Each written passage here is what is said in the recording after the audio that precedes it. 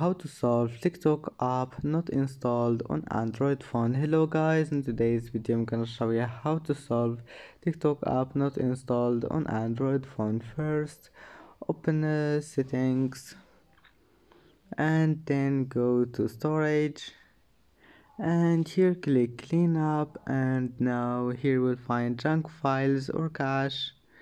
Just click on it, wait for it first, and then click on it, junk files or cache, click on it and then click delete, and then just go back and restart your phone and try again, and that's it. Your problem must be fixed.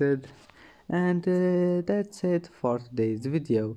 If you like this video, don't forget like and don't forget subscribe, and thank you for watching this video until the end, and see you in the next video.